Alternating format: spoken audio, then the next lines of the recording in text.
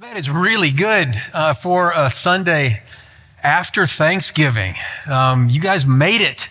You know, I love Sundays like this because you never really know quite what to expect. You know, I mean, you've been through a holiday. Everybody's mileage varies just a little bit as to the holiday, what it takes out of you. I guess it's how you decide to celebrate and with whom you decide to celebrate. And I mean, sometimes it just, well, thank you for being here. That's what I'm trying to say. I love mornings like this. On holiday church services, times we get together and worship, times when things are a little different or feel a little different. In my experience, God often has surprises in store. And when I say surprises, I mean surprises in the very best possible way.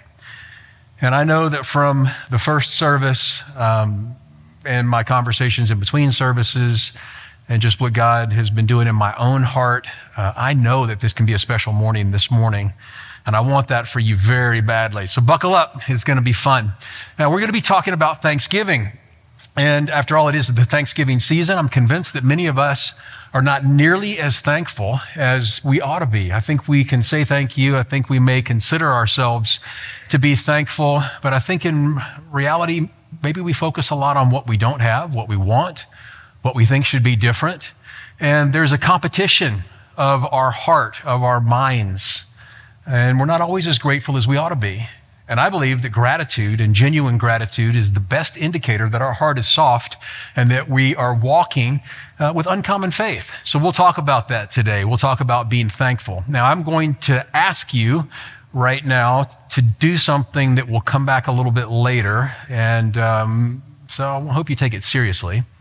I'd like for you to think of two people in your life who you think or who you know that you'd like to say thank you to.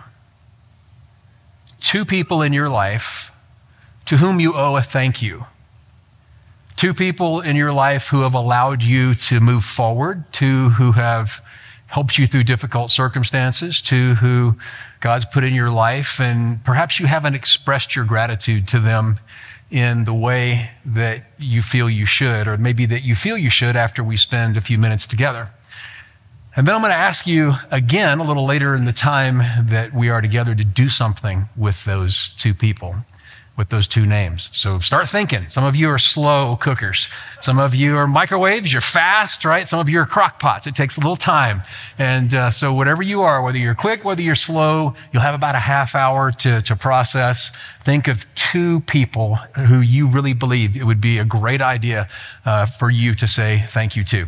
Now, we're going to be talking about a story today that's familiar to you. It's one of my favorite Thanksgiving stories. Every time I preach a passage, I walk away thinking, man, this should be a series. You probably don't think that. I always do, because I have far more than I could ever say, oftentimes on a Sunday. And this is one of my favorite passages for Thanksgiving, but it's one of those passages that I just, every time I study it, something else comes to mind. God applies it into my life in a different way. And so I want to talk to you about this story today. It's the story of a miracle that Jesus did in the book of Luke. He did a handful of miracles in Luke. This one was a large miracle, or at least a healing in the scale of miracles that he had done involving healing in other people. And it was kind of toward the end of Jesus' ministry.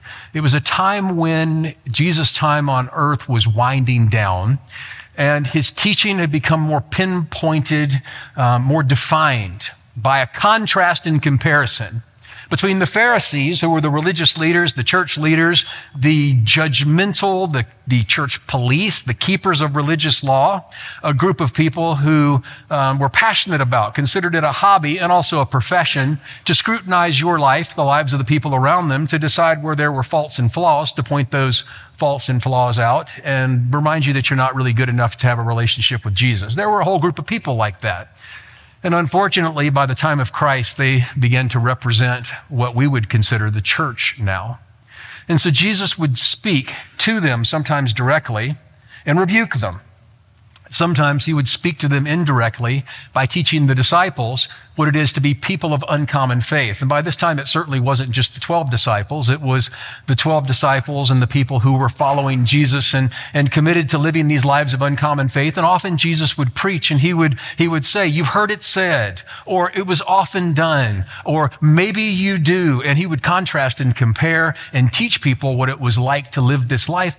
He was getting ready to leave. He was getting ready to be crucified, to die, to be buried, to rise again, to ascend into heaven, to leave this gospel with a handful of unlikely people, to change the world. And so he was talking in Luke chapter 17 about some themes. Really, humility was the heart of what he was talking about, in contrast to the arrogance and pride of the judgmental Pharisees. Not all of them were, but most of them. And Jesus, he started off in Luke chapter 17 talking about how important it is for us to live lives of humility, making sure that we don't teach any gospel or any message that adds things, requirements, conditions, terms and conditions to this gospel to make it more difficult for people to find a relationship with Jesus. And also to make sure we live lives that aren't going to be a distraction for people who don't know Christ or who are trying to develop a genuine faith. And so the first command or instruction Jesus gave was to live lives like this. Be careful how you live. Represent my teaching and don't represent anything else. The second thing he started talking about, he began to talk about forgiveness. And he essentially said, for those people who've begun to live religious lives and begun to sort of worship the rules and be swayed by the Pharisees, for people, maybe who are taking church and creating it in their own image, when they repent, forgive them. And by the way, if they offend you or wound you or wrong you, forgive them. And he said, forgive them a bunch.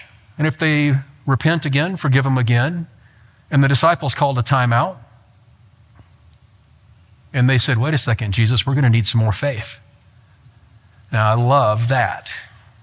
And this little phrase that they throw out that's right there in sort of the middle of the beginning of Luke 17 was an indicator of a heart that was, in fact, humble, that realized we need help to live this kind of life, this life of uncommon faith. We can't do it on our own.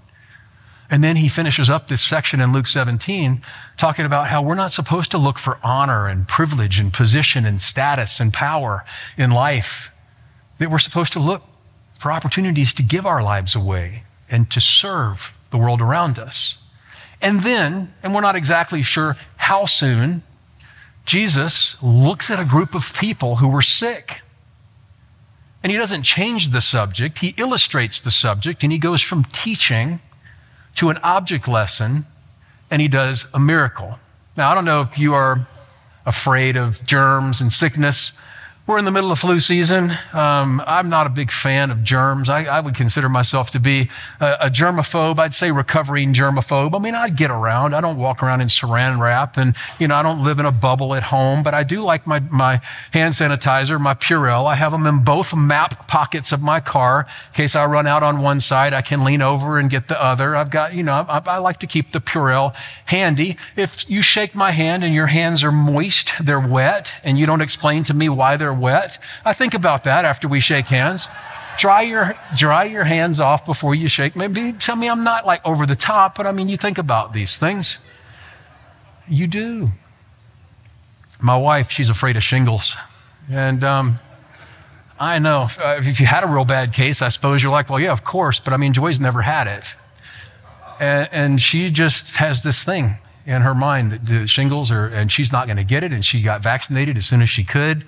Just a phobia of shingles.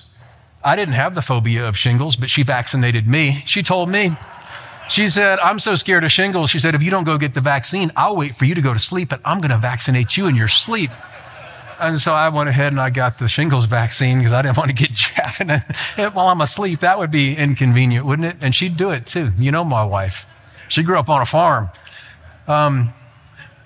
So Jesus walked up on a group of people who were sick. They had leprosy. Now, you know leprosy. You guys have probably been around church for a while, many of you, and you know leprosy was a really bad disease. It was a terminal disease, and you understand it was a skin condition, that if you had the bad kind of leprosy, at some point you would die. You may not know that it took between 10 and 30 years to die, depending on the progression of the disease and the severity.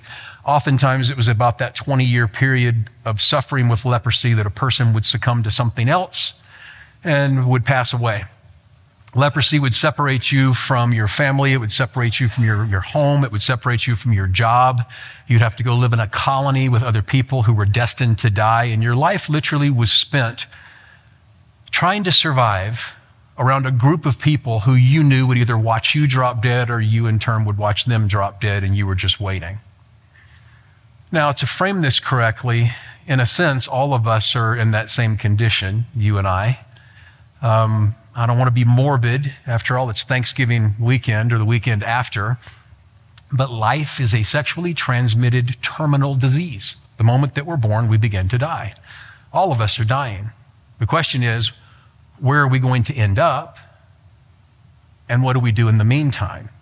So in a sense, all of us are a group of lepers living with a condition that has to be reversed.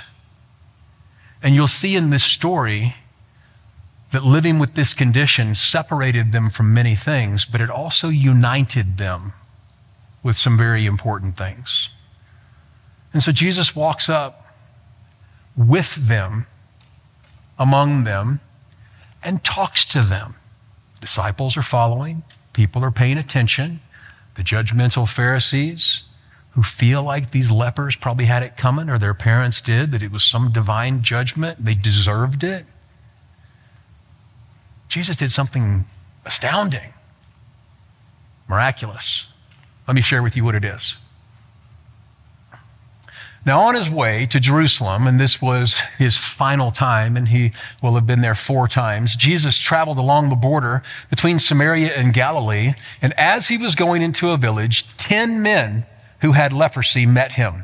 They stood at a distance. Why? Because they had to. Now, if you read the Old Testament law, if you read Leviticus and you read Deuteronomy, the kind of the Bible, the parts of the Bible that'll put you to sleep if you're not really careful, it's all 100% true, but it's talking about rules and regulations that we don't really live by anymore. It talks about how lepers had to stand at a distance. Now, surprisingly enough, us having been through a pandemic, the distance lepers had to stand from a person who didn't have leprosy was 4 cubits. Does anybody know how long a cubit is? 18 inches, 4 cubits, 6 feet. They had to stand 6 feet apart.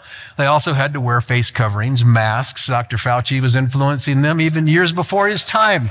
It was very similar to what they were asking us to do here recently. Apparently the pandemic's over, so we're moving on to whatever's next.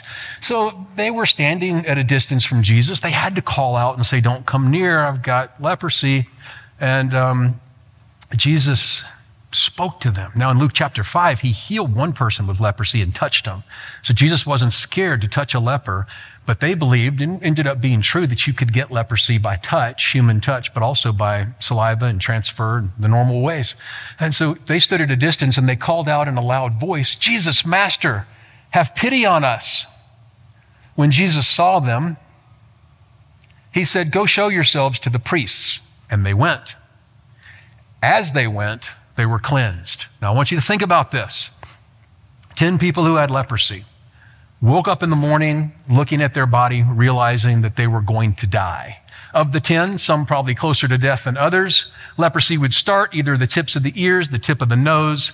Once you saw it, you knew it was going to progress. It was just a matter of time. And so Jesus looked at them, and when he saw them, he said, "Go show yourself to the priests." Now, I've told you in previous times when we've talked about this passage that the priests, the preachers, were the health inspectors and had to look people over and make sure they didn't have leprosy. It was an 8-day process. And if they weren't satisfied, they could make you do another 8 days, and even in turn a third 8-day process of making sure that you were cured. But all good Jews knew that they had to go to the priest to be cleared before they could enter society or re-enter society without having this terrible disease. And so Jesus told these 10 to go. And they went. But when they took off and took that first step, they hadn't been cured yet. So there was some faith here. And we don't know how long or how far even the priest was. Were they going to Jerusalem? Were they going to go to a village nearby and find a synagogue? We don't know if it was 5 minutes into the journey, when one looked at the next and said, man, your nose used to be all messed up. Now it looks great. Or look at your fingers. I mean, all of a sudden, maybe it was 5 hours, maybe it was that night, maybe it was a multiple day trip, but at some point in the trip, these 10 looked at each other and realized they had been cured. Miraculous. One morning woke up with a death sentence. One night went to bed cured. Now, they were on their way.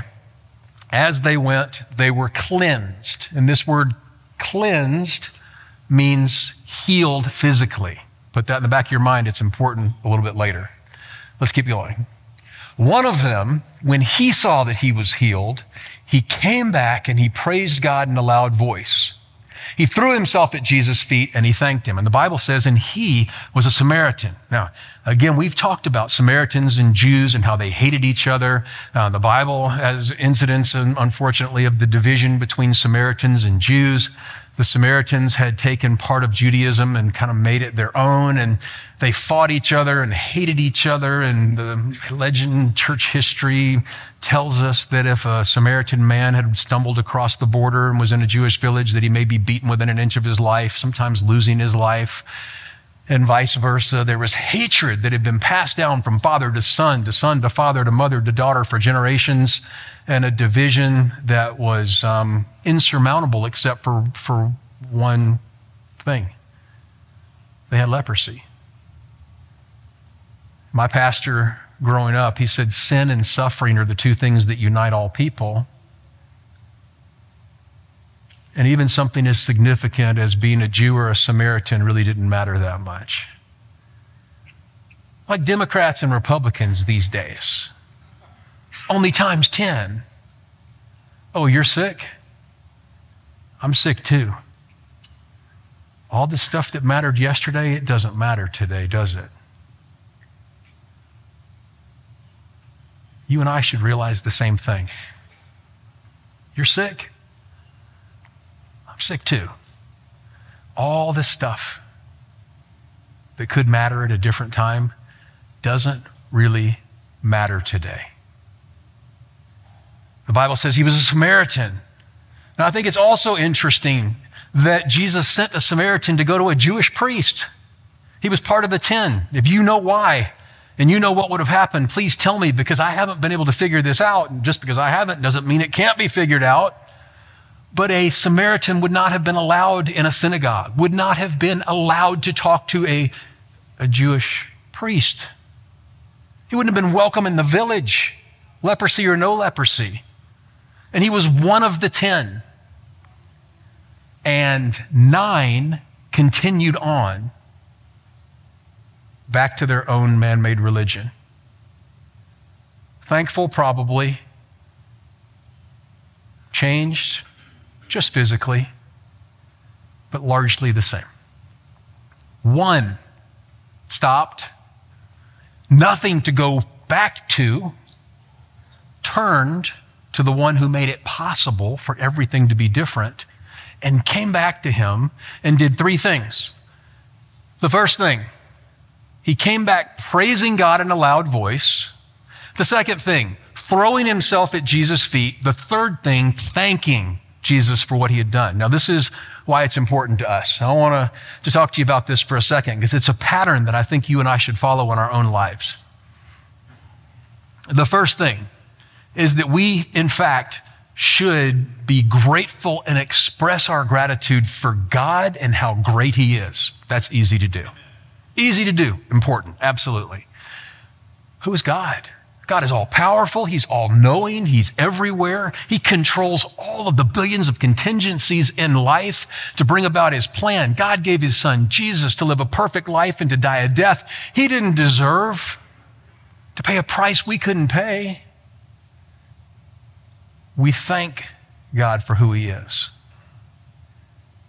We acknowledge God for who he is. And that's easy for us to do. Important, but easy. But then this person positioned himself in a way where he was submitting to Jesus, and he's saying, you are the one who changed everything. I'm committing myself to you, God's son. Jesus, who gave me hope. And then specifically, he thanked him for what Jesus had done for him that day. Now, that's where you and I, sometimes we fall short. It's easy for us to, in general, thank God. God, thank you because you're so great. You're a good God, perfect God, loving, holy, merciful. All these things are true. But when you make it personal, there's a competition in your mind, and I know it's true because it's in my mind as well, to think about all the things we wish were different.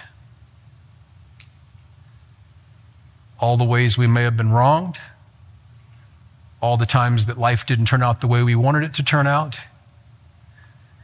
And we have a competition, not with anybody, with ourselves. And to be able to focus on and thank Jesus personally for the things that he's done for us requires an amazing shift of, in some worldview, and at least attention in the rest of us. And I want to talk about that a little bit more as we continue. But these three things are really important. And the Bible says, and he was a Samaritan. All right, let's move on. Jesus asked 3 questions, simple questions. First of all, were not all 10 cleansed? Jesus knew the answer to that. Second question, where are the other 9? Jesus probably also knew that, pointing out that they're not there. Has no one returned to give praise to God except this foreigner? Then he said to him, rise and go, your faith has made you well. Now, I told you the words were important. Made you well here is different. The word, or the compound word here, the phrase, is different than the word cleansed. What this word means here is it's the word sozo. It means saved. So he had received a physical healing and a spiritual healing. And this man who once was an outcast with a death sentence became whole in every way. And the thing that stands out to me is that this man came back and thanked the one who made it possible for him to move forward in the first place.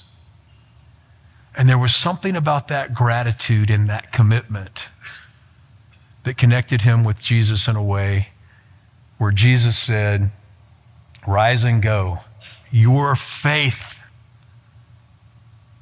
has saved you. So here are a few thoughts. Number 1, gratitude. It's not enough to feel grateful. We have to express it. Here's another time when you're going to have a battle with yourself. And I'm just going to jump to the end. It's pride. You have it. I have it. We're proud. I've struggled with it all week because I've had a week's head start on this. Been thinking about it for a while. So fight the battle within to resist what I'm going to be sharing with you, and at least allow for the possibility that this could transform not just your relationship with Jesus, which is by far the most important, but your relationship with the people who are closest to you, which, by the way, reflects your relationship with Jesus. Don't know whether you believe it or not, but it's unmistakable. Your relationship with the people closest to you directly reflects your relationship with Christ. And your gratitude towards them is like a mirror reflecting your gratitude toward Jesus. It's not enough to feel grateful. We have to express it. I mentioned to you at the very end of our time last week that inexpressed gratitude is often experienced as ingratitude, and it causes separation in relationship. If we don't express gratitude, it feels the same as rejection. We have a man here in our church who loves to give candy to kids. Candy man, Bob, loves it. You visit Capital City Church. If you're online and you want some candy, come to Capital City Church. In the lobby, you'll find the candy man. He will give you some candy, and Bob loves to give. Now, if you have a child or a grandchild and this child is with you and Bob comes up and of course he says, is it all right if I give your child some candy? And you in fact hand him a sucker. What do you say to the kid? The first thing, you look down at your child and you say, what do you say? Why? Because expressed gratitude is only real gratitude. What if the child's like, well, I wish I had Skittles, and puts the thing in his pocket and takes off? What if the kid said, well, I came through here 10 minutes ago, Bob, and you weren't here. About time you show up. Thanks for the candy. You'd be like, what's wrong with you, you little monster? You have parents. You've been raised in a barn. But we do the same thing with Jesus, and we do the same thing with the people who are around us. What we demand out of our kids, we defer in our own lives. But it's just as ugly.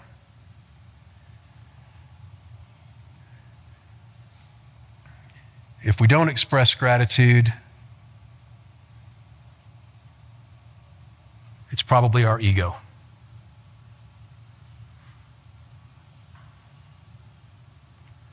Because all of us have had people in our lives and have people in our lives who make it possible for us to be who we are. Whether it's people from your past or people from your present. An inexpressed gratitude toward God or toward others is perceived and received as ingratitude.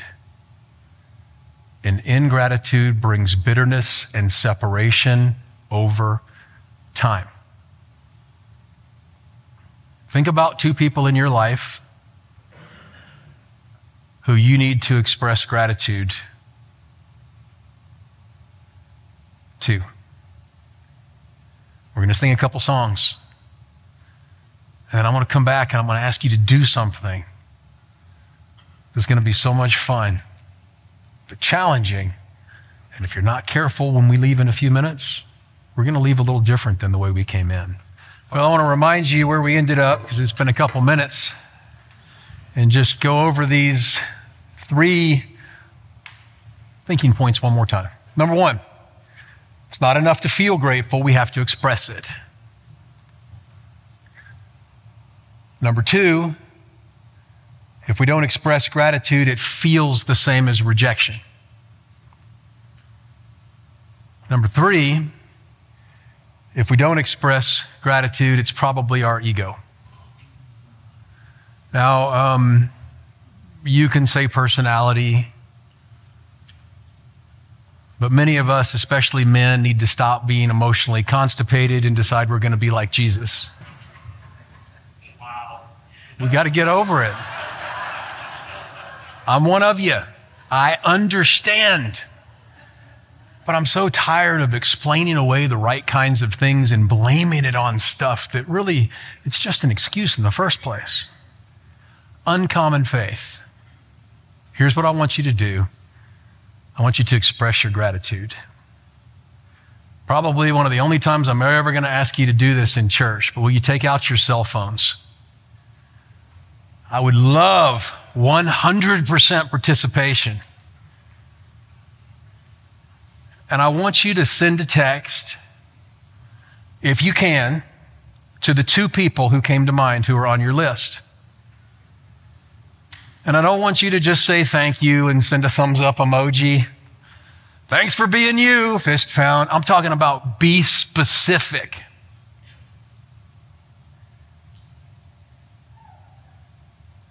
And I want you to send the text.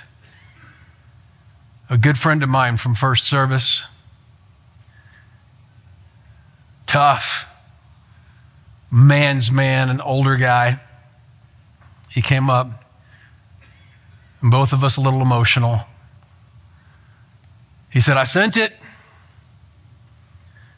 And I said, what'd you send? He said, my wife died. She died a long time ago. And he said, I shut down. He said, my kids paid for it. And he said, I told him, thank you. He said, I sent it. He said, it's over. He said, not the kids. He said, the text, it's out. And I hugged him. And who knows what's going to change because of his expressed gratitude.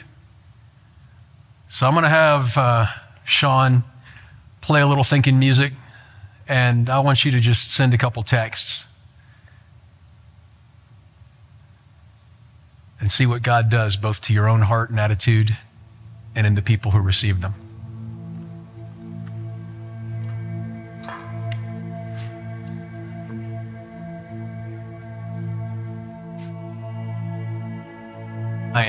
The service isn't over, so just stay with us if you're online. And I encourage you to do this from home as well. Pull out your phones and send these texts. If you're not done, don't stop. But if you're done, I'm going to talk to you for just another minute. So I want this Thanksgiving to be different and the best Thanksgiving ever for you, for me, for us. I want you to think about something. And this is where the reframing or the humility or the uncommon faith, where this rubber really hits the road. The leper, the Samaritan leper, would never, or almost certainly, never have met Jesus unless he was both an outcast and a leper. His leprosy pulled him from Samaria to the borderlands and united him with the group whose only common theme was their suffering. And if you had asked this Samaritan leper what the worst thing that has ever happened to him in his entire life, what that was, the day before he met Jesus, he would tell you it was his leprosy. But do you know, if you were to ask him the day after meeting Jesus what the best thing that's ever happened to him was, maybe he would say his leprosy. Now, I want to be careful here because I never want to mislead you. I certainly never want to be hypocritical. And this stuff's hard.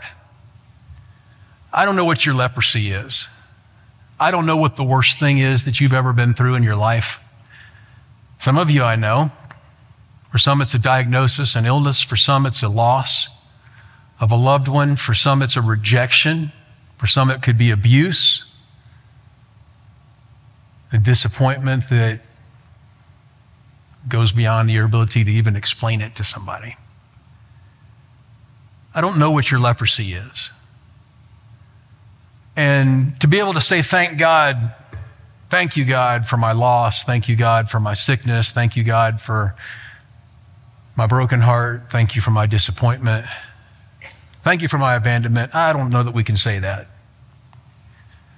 But I do think that there are lessons that we learn along the way. And I wish I knew why things happen like this to people. I wish I knew why terrible things like leprosy happen. I don't know. The Bible says it happens to people who are just and unjust. It's part of living in a sinful world.